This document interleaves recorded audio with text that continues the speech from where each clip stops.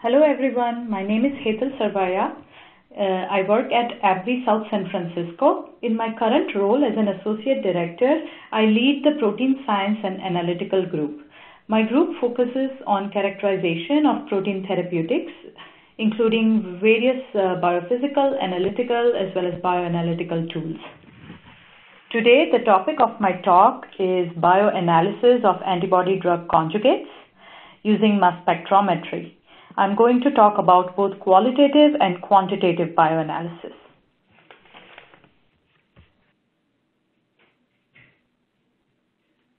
The outline of my talk today is here. So I'll start with giving an introduction on antibody-drug conjugates, what they are, and then followed by immunoaffinity enrichment in bioanalysis. Can't stress the importance of this topic, so I'll go through that, followed by qualitative and quantitative workflows for ADCs, and then I will give examples from both of these assessments and summarize my findings. Antibody-drug conjugates are complex entities. They are composed of three different components, starting with the biologic entity, which is an antibody. The antibody could be site-specific or target-dependent. Also, it has to be able to enable the conjugation of the linker. Linker is the second component of the ADC. The linker attaches the antibody with the small molecule toxin.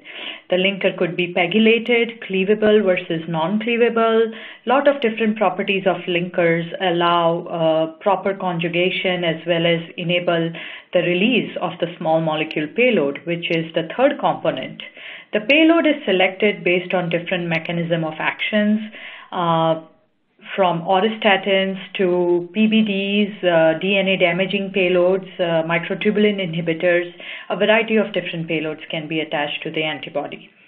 The diversity of each of these components can give a lot of different possibilities for ADCs. We need to confirm identity and integrity of each of these pieces for making sure that we have the best molecule in our hand. And in order to do that, we need a quick and robust method.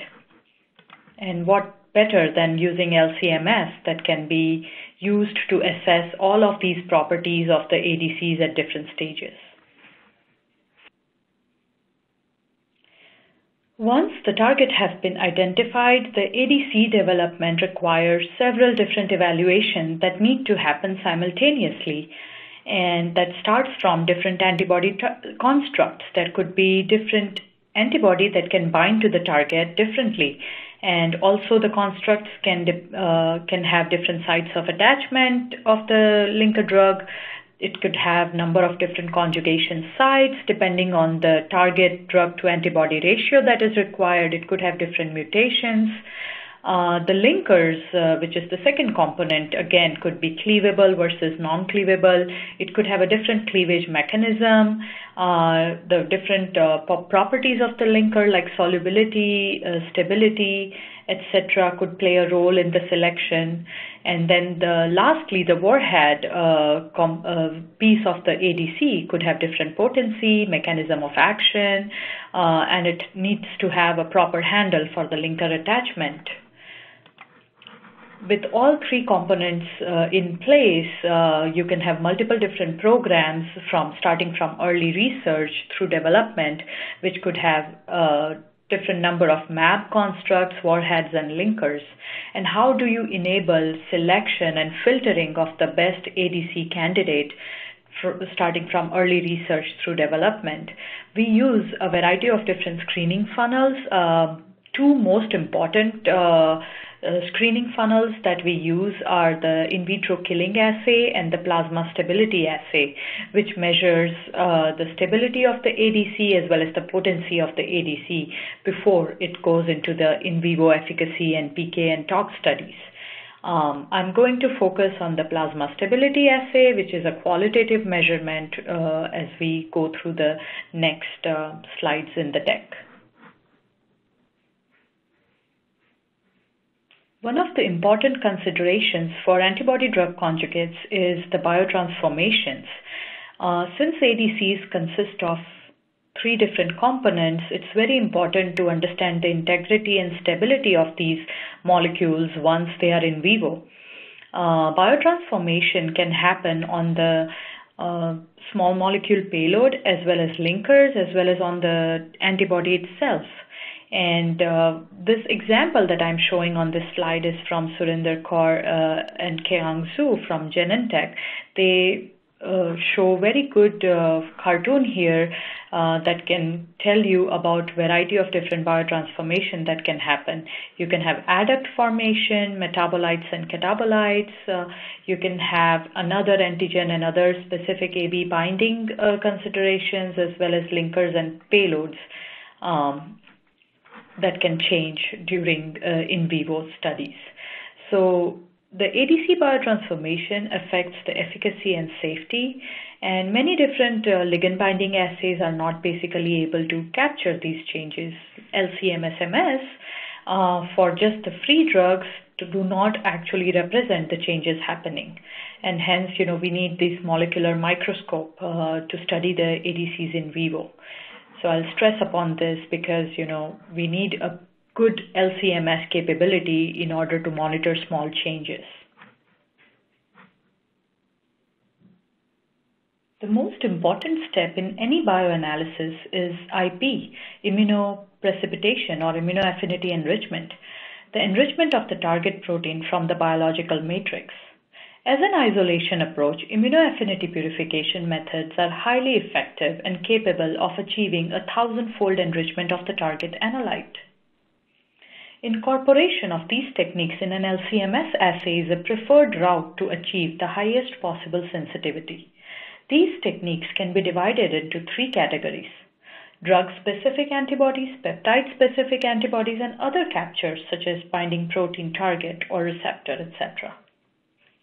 In discovery research, we have a fast-paced environment. We need flexible and fit-for-purpose universal assays that can be used as plug-and-play.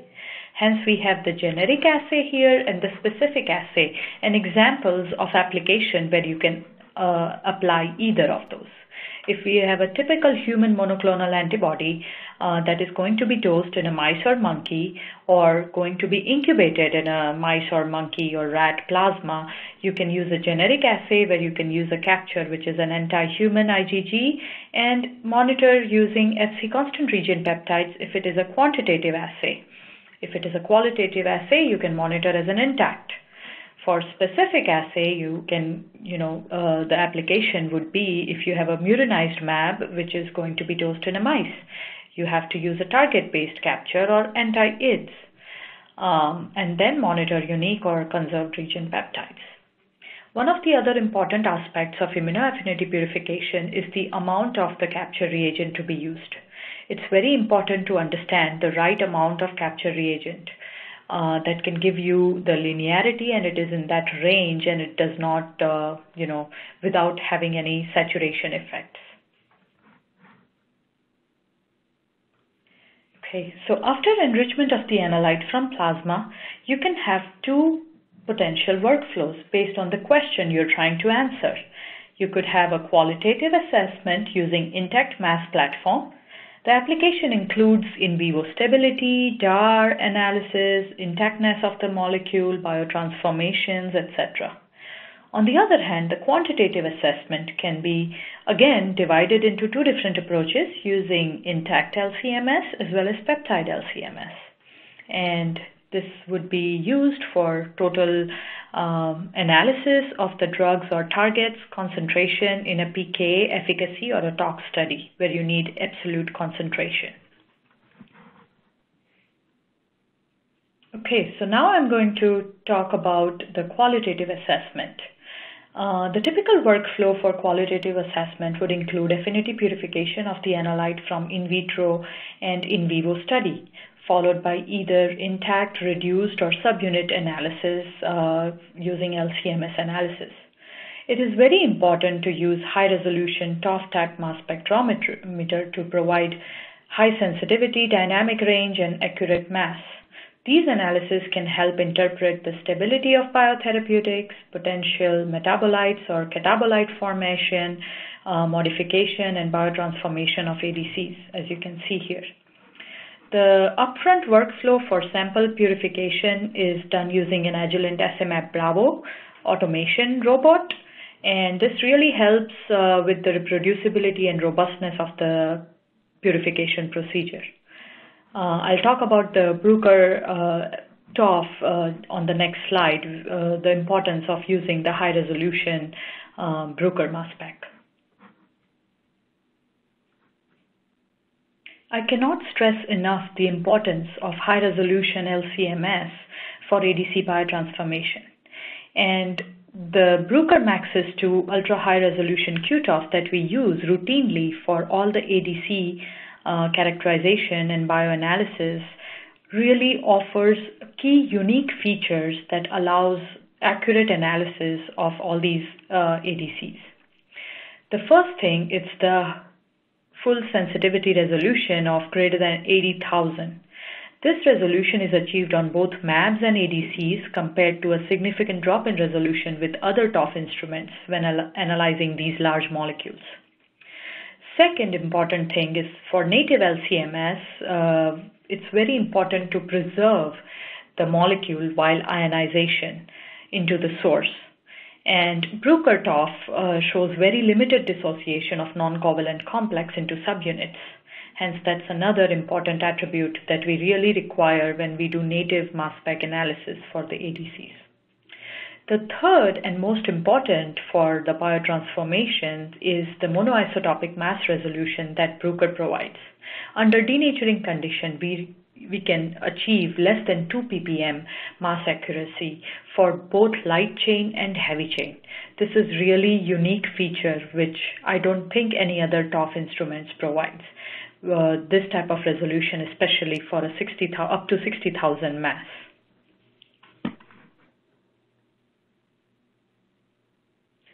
Now let me walk you through some of the examples of my work in qualitative analysis of ADCs.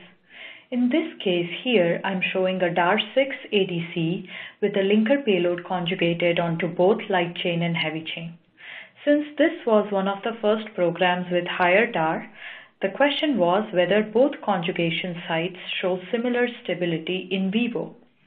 And so samples were extracted from Sinotox study, and using same workflow that was shown in the previous slide for affinity purification mass spec LCMS analysis was applied in this case. The data was acquired and analyzed using the Bruker TOF, and the data showed pretty good stability on both light chain and heavy chain conjugation. As you can see here, there are two deconvoluted mass spectrums at different time points. On the left is the light chain conjugation from 5 minutes all the way down to 504 hours, and on the right is the heavy chain conjugation. You can see the deconvoluted mass intensities plotted show pretty similar profile for both light chain and heavy chain, suggesting there was no difference observed in the stability of the linker drug conjugated on either of the light chain or heavy chain. Similar clearance trend was observed in both. So this technique can be used, as I mentioned before, on in vivo as well as in vitro samples, and this is a good example. You get pretty good sensitivity right till the last time point of the study. All right, so here I'm showing another example of a bispecific ADC. The profile here is a PK data acquired using an LBA method using two different approaches, a generic method and a specific method. Generic method is just an anti-IgG based capture detection, and specific method is an antigen bridging assay using LBA. And what we see here between the dotted lines and the dark lines is a difference between the two assays for the same PK study. And the question here was, why do we see this difference? Is the ADC falling apart in vivo? It was a basic knob and hole construct, so that was the question. In order to answer that question, we applied the affinity purification followed by intact mass for this in vivo samples. A few time points were selected, and we checked the data. The ADC looked pretty integrated, So there wasn't any falling off that was observed. We saw light chain with the linker drug and heavy knob-in hole for all the 3 time points up to 72 hours. Hence, the data suggested that the molecule is intact. Both the conjugate and the antibody follow the same trend. Later on, there was a big study that was conducted to understand the difference between the 2 LBA assays. However, the program was ended because the efficacy wasn't observed as desired using the bispecific platform. But again, there are these kind of biological questions that arise at every stage, which the methodology really helps identify and provide the solution. Okay, so here I'm showing an example of in vitro plasma stability of an MTI ADC. It's a microtubulin inhibitor ADC. 2 ADCs were made during the early discovery efforts. ADC A was using an unstable maleimide attachment, and ADC B was using a stable attachment. We saw differences in the in vitro killing assay and potency for ADC A versus B.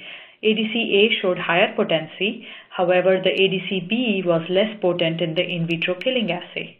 The question was whether there were stability differences between these 2 ADCs before putting them in vivo. Hence, the same workflow was used wherein these 2 ADCs were incubated in cynoplasma for 7 days at 37-degree temperature, and different time points were collected. These samples went through the same affinity purification workflow, and the results suggested huge differences in the stability between the 2. As you can see, the purple, which is the ADC-B, showed pretty good stability using the stable attachment of the linker drug, versus the yellow, which is the ADC-A, showed less stability. And hence, we could show that, yes, there were differences in the stability between the 2. And even though ADC-B showed less potency, later on, it was seen that the efficacy with ADC-B was much better than A. So this analysis really helped select the better ADC for in vivo studies. Okay, up till now, in most of the examples, you can see light chain and heavy chain for the ADC, one of them with the linker drug. That is because most of the ADCs made for a DAR2 were cysteine conjugated. Hence, in denaturing mode, they would fall apart. This particular example I'm showing here is a site-specific enzyme-based conjugation of the ADC, and hence we could use this in a denaturing mode without the ADC falling apart. So over here, again, I'm showing the in vitro plasma stability, and also we wanted to see, the question was if the DAR changes in vitro in the plasma, because this was the first time we applied these site-specific enzyme technology. It was a higher DAR, actually an average of DAR of 2.1. The target was DAR 4, but it wasn't achieved because of some issues in conjugation. So we wanted to see how the DAR distribution was and if it changed in vitro. This ADC again was incubated in mouse plasma for up to 7 days, and 4 different time points were collected.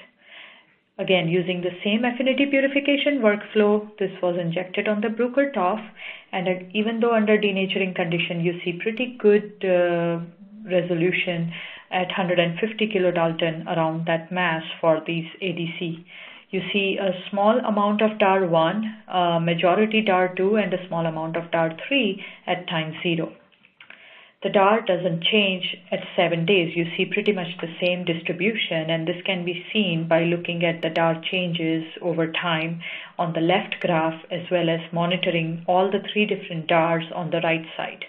The average DAR doesn't change over time in plasma. So this was really a good readout to understand the stability of a different technology of the conjugation for this particular ADC.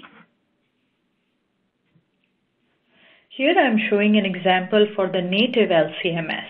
Native LCMS is routinely used for as an analytical method to characterize DAR distribution as well as calculate average DAR. It's a technology that was developed by Shauna Hengel and Seattle Genetics, and it's a great way to look at DAR changes. We wanted to see if we could use this for bioanalysis or apply plasma purified samples on this technique and see what kind of sensitivity we get. Hence, a cysteine conjugated DAR2 ADC was spiked in plasma and purified using the same affinity purification. A lot of method development was done by Claire for this particular workflow to enable good sensitivity. pH changes, different columns, different buffers, mass spec optimization of the parameters on the native mass LCMS. A lot of optimization happened. We also used a lot of help from Guillaume from Bruker, who is really great in helping us with any mass spec related questions. Later on, we were able to get pretty good sensitivity. Here you can see we can go from 2 microgram on column on the top all the way to 0.25 microgram on column. We see good linearity as well as no changes in the DAR as we go down, because it's very difficult to get the lower DAR. As you go down, you lose the sensitivity. However, we were able to successfully achieve 0.25 microgram on column using the native LCMS method. All right, coming back again to this original workflow, we've already gone through all the qualitative assessment examples, and now I'm going to switch gears and show the quantitative assessment examples. First, intact LCMS, followed by peptide. Before we jump into the specific quantitative workflow examples, let's take a step back and look at the industry trends for quantitative bioanalysis. LBA or ELISAs are generally regarded as the gold standard for bioanalysis of large molecule drug research. Of course, because it gives you the advantage of high sensitivity, the effectiveness, and throughput, it also provides very high dynamic range. However, the need to have specific antibody pairs makes the assay development time-consuming and costly.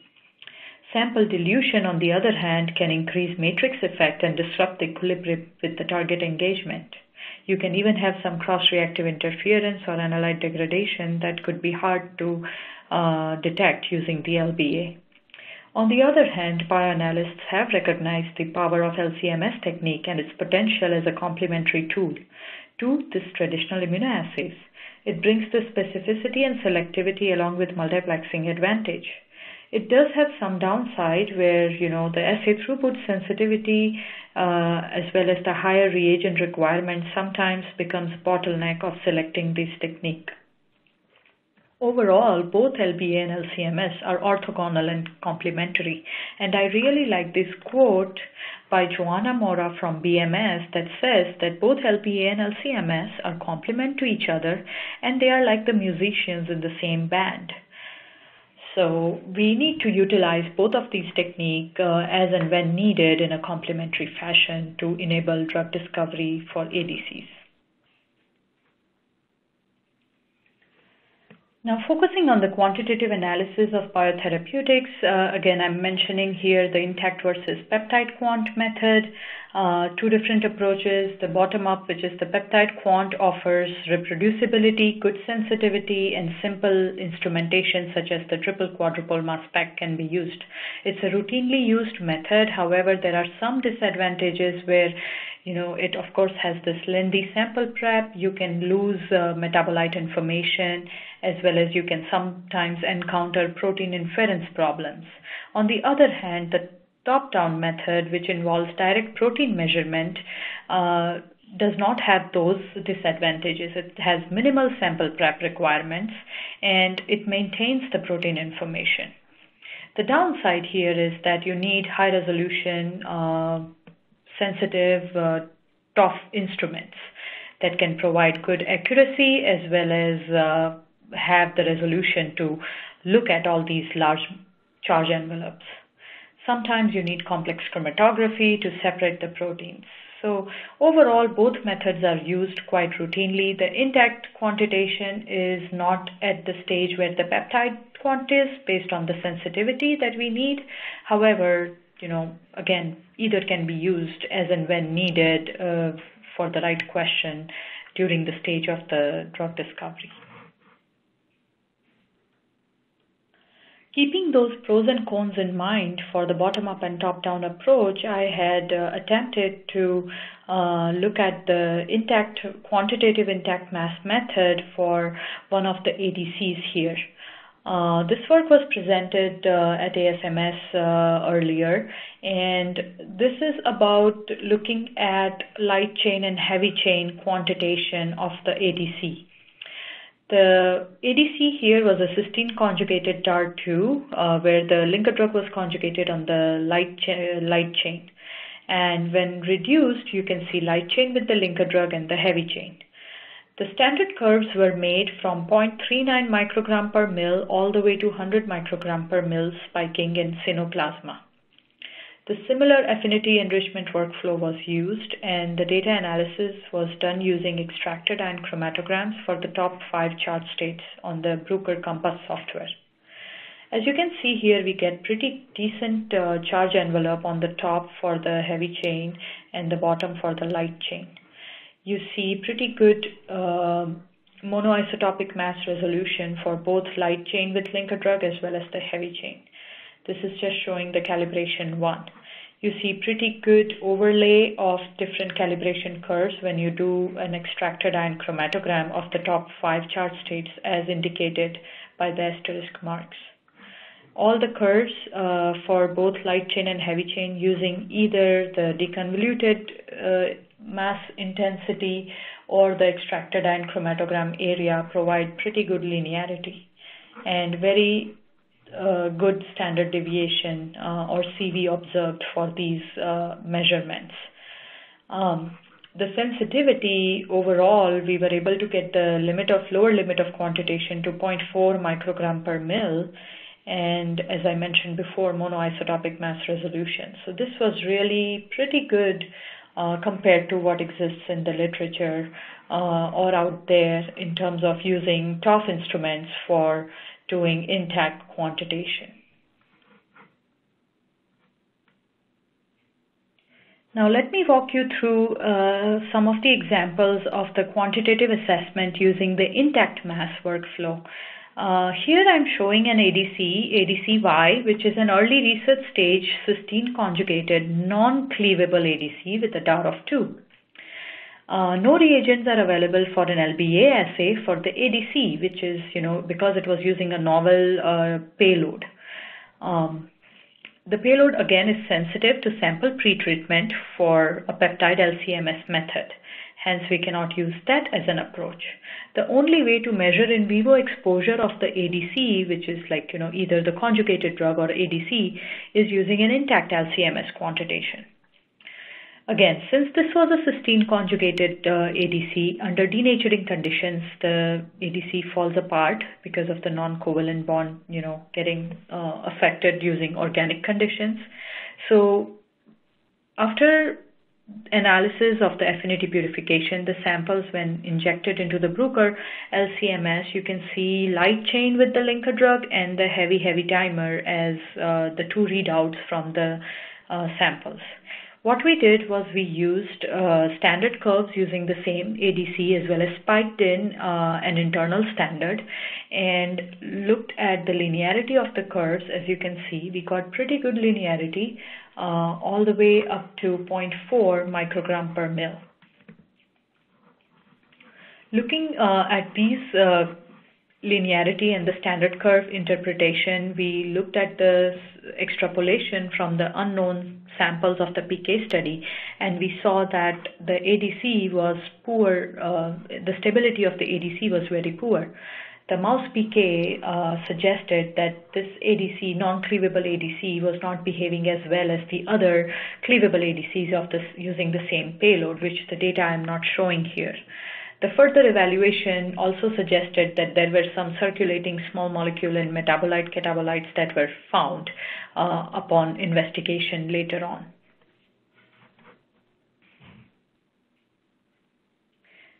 Okay, here I'm showing another example of quantitative assessment.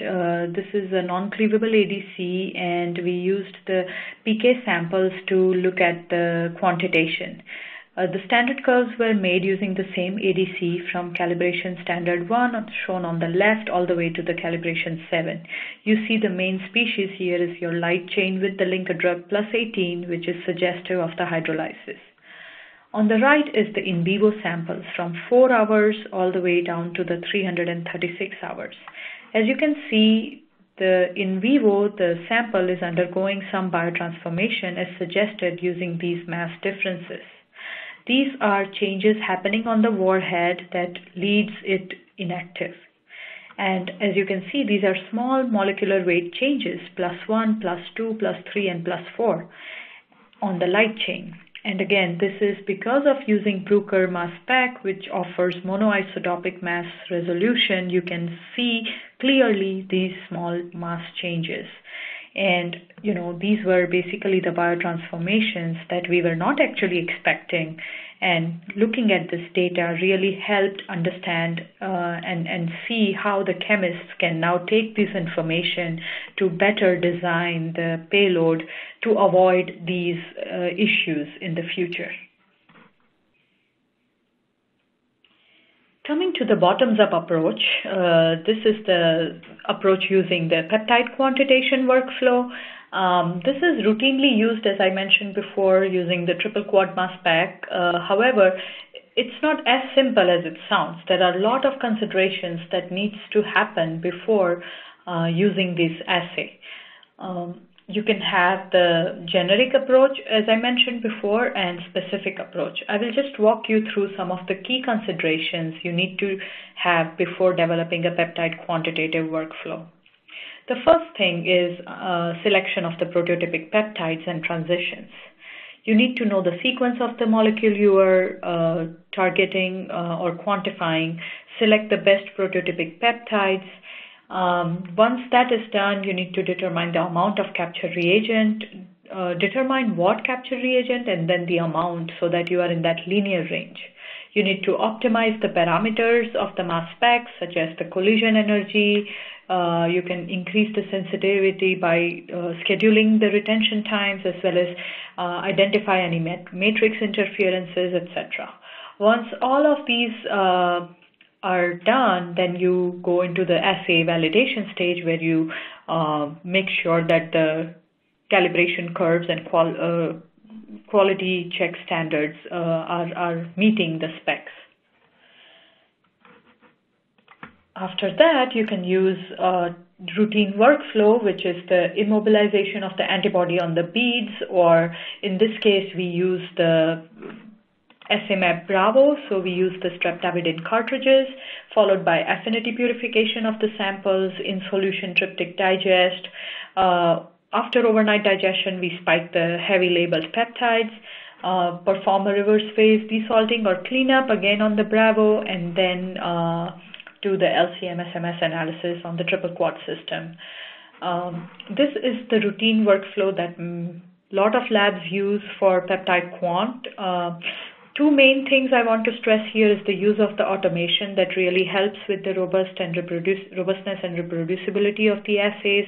And second, making sure that you use the peptides that are, that behave good and have good ionization efficiency.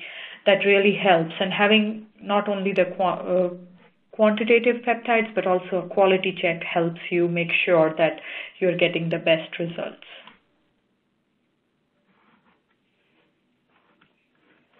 Here I'm showing a quantitative assessment example for an ADC. Unlike large molecules, monoclonal antibodies, which has just one readout of the antibody as a PK measurement, ADCs have different components to it. We use one workflow to generate 3 different data sets: the total antibody, conjugated drug, as well as the free drug. For an ADC, in order to understand the PK behavior, you need to know the total antibody readout as well as the ADC readout. Ideally, for a stable ADC, both of these readouts should go hand in hand.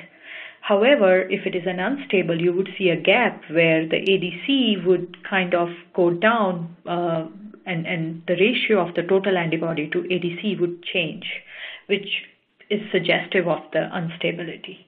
The free drug exposure is a readout that is many times used for tox studies to understand the tox findings and correlate with the circulating free payload in the plasma. So in this case, the workflow involves any in vivo samples along with the ADC standard curves will go through protein A purification on the robotic platform that I had shown before. Instead of using streptavidin cartridges, we use the protein A cartridges. After the protein A purification, we split the samples into tryptic digestion to get the total antibody readout and use the papain or cathepsin forced release of the payload.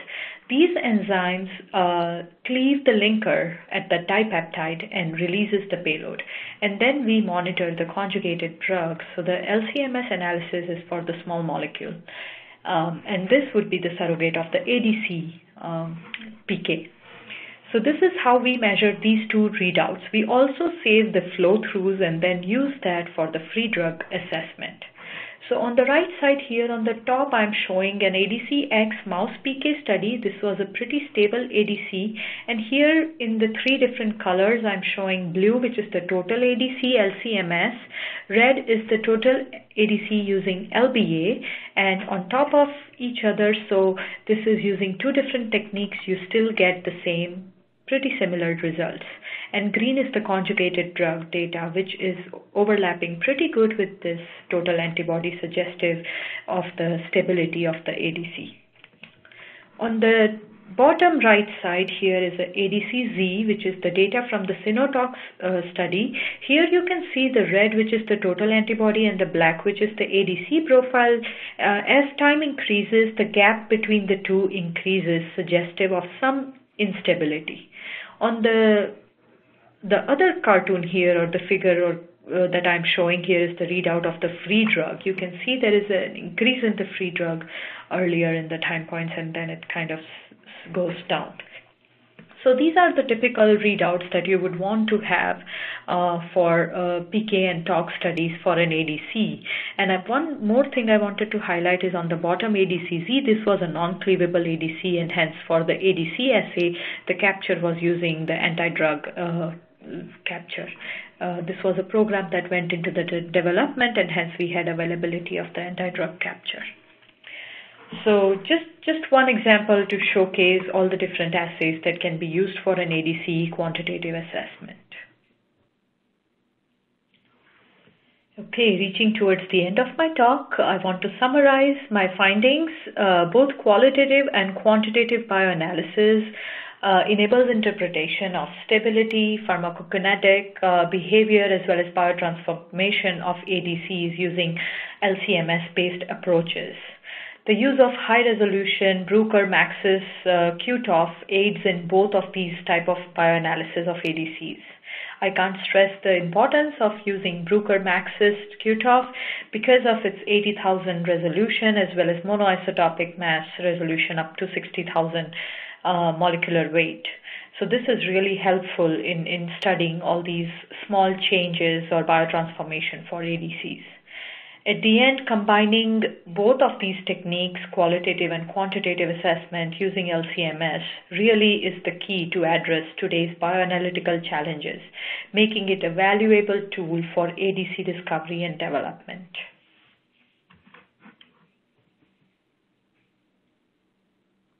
I would like to end my talk by acknowledging all the different teams and folks without whom all of this work would not have been possible. So starting with my own team, Protein Science and Analytics, Discovery Chemistry, from which we got all the payloads and linker drugs, Process Science, Bioconjugation, and the mass spec team, Antibody Discovery, In Vivo Pharmacology, Toxicology group that provided us all the in vivo samples, DMPK folks, and last but not the least, I would like to acknowledge Guillaume, who was really a great resource that helped us with all the Bruker mass spec questions. optimizations as well as software questions. So thank you everyone for your attention.